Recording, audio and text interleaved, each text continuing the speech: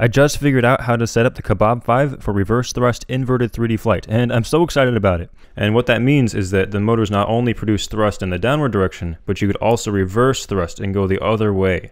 I want to show you how you can turn just about any FPV race quadcopter into a 3D machine. It's super easy. To set it up, all you have to do is set each of your ESCs to bidirectional, enable 3D in clean flight or beta flight, set up minimum motor speeds, and then for good results you really should have good speed controllers with active braking and multi-shot. BL Heli S speed controllers are ideal. And so the way you fly that with a transmitter, up is positive thrust, all the things you're used to is right up here. But you go below the middle point and it switches to reverse thrust. So these are normal props. They have a nice scoopy airfoil that works a lot better in one direction than the other direction. So they actually do have 3D props, which are just like little flat paddles with no curvature or anything. So they work about the same in one direction as the other. So they're not as good in normal flight as normal propellers, but they have about equal thrust in both directions. So it's a compromise. I highly recommend trying out Betaflight 3.0.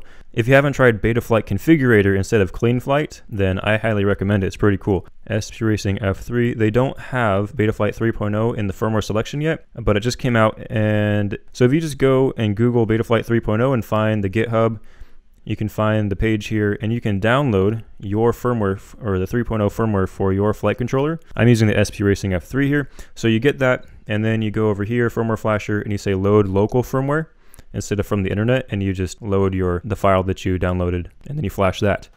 So first thing, I'm going to use BL Heli Suite on the PC to talk to and program my speed controllers and enable 3D mode. So if you haven't seen this yet, it's a really awesome program that you can use to program your speed controllers with your flight controller. You don't have to unplug or unsolder anything. So let's connect. So once you're connected to your flight controller with the USB, definitely no props, but get your speed controller some power. And then hit check. That'll load the speed controllers. So you know when you calibrate your speed controllers by doing maximum throttle, plugging it in, going minimum throttle, you can actually just set that manually here. And so it's more accurate. I just set it to 1000 and 2000 here and center throttle to 1500. And then right here you have normal, reverse, and bidirectional. All my motors work with normal, so I'm going to use bidirectional. If you're using reversed with a speed controller, you'll have to go to bidirectional reversed, I assume. I've never used that. Oh, and let's do this one at a time. So right click on number 1, that singles out number 1, bidirectional. Let's write the setup. Number 2, bidirectional, right setup. Number 3, bidirectional, right setup. And right click number 4, bidirectional, right setup. Okay, and then I'll just double check number 1. Yep, bidirectional. They all look good. Okay, and that's all you need here. Disconnect. And we'll move over to Betaflight. Okay, now in Betaflight, let's go to connect. And you go to configuration. And way down at the bottom is 3D. You can enable 3D mode. Save and reboot. Let's go ahead and check out the motors tab. The way speed controllers are told what to do is they are given a signal with a range between 1000 and 2000. This unit is picoseconds, but just ignore that. And the way the flight controller tells them what to do is by giving them a signal between 1000 and 2000. But due to a couple of reasons, the defaults are usually a little bit narrower than this, and I like to widen them out to 1 and 2000. To understand bidirectional motor speeds, first let's see how it works normally. When the flight controller is turned on and the quad is unarmed, it gives the speed controller the minimum command value. This is usually set to 1000 and it's the speed that the motors will not spin at. When the quad is armed, it bumps that signal up to the minimum throttle value, which is the slowest speed that the motors will reliably spin at. By default, this number is actually pretty high, like 1150 or something, making it hard to descend. You set this correctly by raising the throttle in the motors tab and seeing when the motors start to spin reliably, and then add like 10 to it or something to avoid motor stall and restart. My numbers often end up around 1035. As I'm flying and I bring the throttle stick down to the bottom, the flight controller will hold the minimum throttle value, allowing you to still have full control in the air. You have to disarm the vehicle to bring the throttle below the minimum throttle value to stop the motors. So setting bidirectional speed is a lot like that, but in 2 directions. 3D neutral is like minimum command. It's the middle part where the motors won't spin. To arm the vehicle, you have to hit the arm switch and bring the throttle up to the middle. If you were to raise the signal above the neutral point, the motors would start to spin in the positive direction.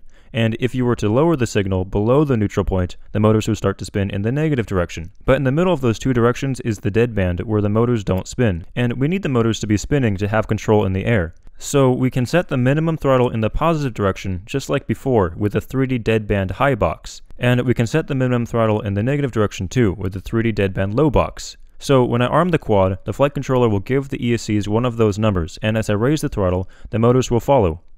But as I lower the throttle to neutral, the motors will hold 3D deadband high until I lower the throttle below 3D deadband low, and then it will switch directions to that number, and the motors will reverse direction.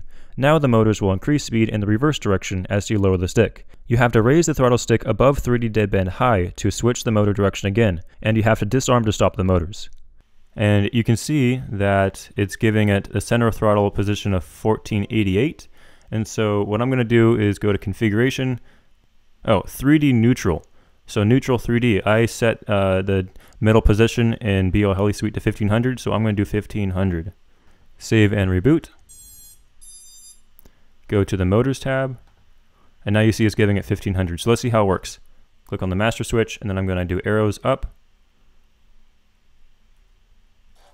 Okay, 1517, and my motors are spinning. Now, you can get really good results if you use really high quality speed controllers. The ones I'm using are the Acon 30 amp ESCs, and they're using BL Heli S firmware. So you can get some really slow motors. Like, look how slow these motors are going. It's really slow for 2300 kV motors. And then if you go below 1500, now it's spinning the other way. So there seems to be a little bit of a dead band between those two directions. Let's go to configuration. Set 3D neutral to 1500 or so if you set that in BL Heli Suite. Otherwise, leave it. But basically, you want to widen your 3D deadband. This is what I found works for me. So this is basically your negative thrust minimum throttle value, or anything closer to 1500 here is going to slow the motor speed too slow, and this is your positive motor minimum throttle speed. And so anything closer to 1500 on this side is going to make the motors go too slow. But if you have this number too high, then your motor's minimum throttle will be a bit high, and it'll be a little annoying, and it'll have a really sharp switch to the other direction. So I'm going to go ahead and arm it and put the stick in the middle, and you can see the speed that they're spinning at, and just basically widen that number or narrow that number range until the motors spin about the speed that you want them to. And that should be it. Go outside, pop it in the air, try zooming towards the ground, and just be careful. It's a whole new way of thinking when you do this. So let's go test this thing out. Okay, prop directions. Let's see if I can remember how to do this.